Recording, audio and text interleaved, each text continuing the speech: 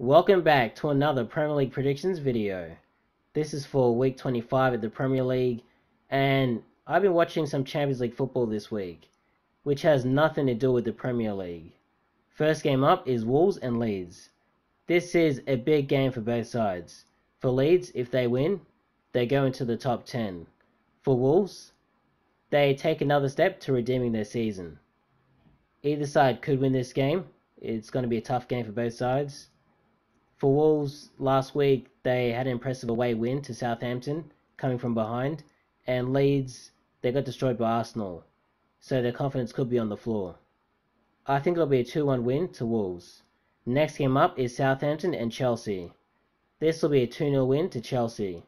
Next game up is Burnley and West Brom. This is a massive game for both sides in the relegation battle, although Burnley have kind of pulled away from that zone, so they're not really in danger. But for West Brom, they're still in the bottom three and they need to win some games. Burnley had a very impressive away win to Palace last week, scoring 3 goals, which was absolutely brilliant. It was a great game by them. And West Brom, they got a decent result to Man United at home, drawing 1-1. Either side could win this game, but I think it'll be a 2-1 win to Burnley. Next game up is Liverpool and Everton. This is a massive game for both sides. Obviously, it's the Merseyside derby, but for the race in the top 4, both sides have to win this game. Obviously, Liverpool lost last week to Leicester, which I think they're a bit unlucky. And for Everton, they lost 2 games last week to Fulham and Man City. The Man City result wasn't so bad because Man City are flying right now, but that home defeat to Fulham was shocking, and they really should have won that game, but they didn't. Obviously, it looks like they're out of form, and for Liverpool, they didn't play too bad in that defeat to Leicester, but in this game, anyone could win it. I think it'll be a 2-0 win to Liverpool. Next game up is West Ham and Tottenham. This will be a 2-0 win to West Ham.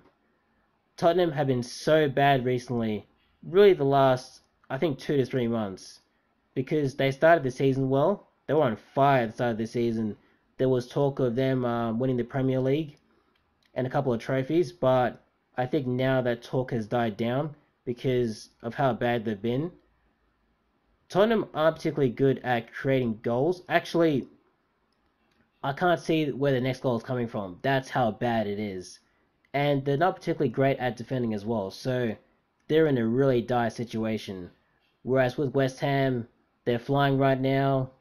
They're in the race for the top 4, and I think they're going to continue that race. Next game up is Aston Villa and Leicester. This will be a 1-1 draw. Although Leicester did win impressively to Liverpool last week, I think that in this game, Villa, they're still a team that are resolute defensively, so it's going to be tough to create chances. And in that Liverpool win, they were kind of on the back foot for a lot of that game, so they didn't really have the opportunity to go forward. And when they did, they didn't really take their chances. So in attack, I think they're a bit shaky. And with Villa, once again, they're good defensively, but going forward, they don't really create too many chances. And I think the 1-1 result is about right. Next game up is Arsenal and Man City. This will be a 3-0 win to City. I don't see Arsenal getting anything out of this game because Man City are flying at the moment. I think they've won the last 10 league games, which is absolutely absurd, ridiculous, whatever other words you want to insert. And yeah, that's about it for this match. Next game up is Man United and Newcastle. This is a tough game to call because I don't know how this game is going to go. Obviously, on paper, Man United should win, but they've been so shaky recently that I don't know what's going to happen.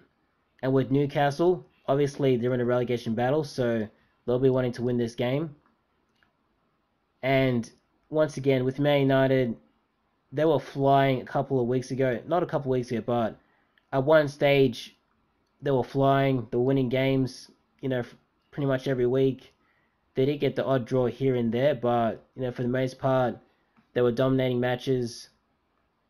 And for Newcastle, they did get an impressive win against Everton a couple of weeks ago, but now it looks like things have died down a bit. I think it'll be a 1-1 draw. Next game up is Brighton and Crystal Palace. This will be a 2-0 win to Brighton. I can't really make an argument for Palace winning this game, other than the fact that they will create chances. Whereas with Brighton, they've been more consistent, so I think they'll create the opportunities to be able to take this game away from Palace. I think Palace is another team that they had a decent start to the season, but things have just faded badly, and they haven't been able to recapture that early season form. Whereas with Brighton, they've been the opposite. They had a shocking start to the season. They were playing well, but obviously Brighton play well every season. They just don't finish high up in the table. But in this case, it looks like they started badly and they've kind of gotten better as the season's gone along. So in this game, they are the favourites to win. Next game up is Leeds and Southampton. This will be a 3-0. This will be a 3-1 win to Southampton. I mean Leeds. What the hell's going on? This will be a 3-1 win to Leeds. Alright, there we go. Obviously, Southampton have been in shocking form, and that'll continue. Whereas with Leeds, they have a chance to really not only finish in the top 10, I think they could potentially challenge for the top 6. I'm not sure about the top 4, but they could finish in a European spot this season. Even though defensively, they are suspect. But I think that if they score enough goals, they'll give themselves an opportunity. And I think by winning this game, they take another step towards that. And that's about it.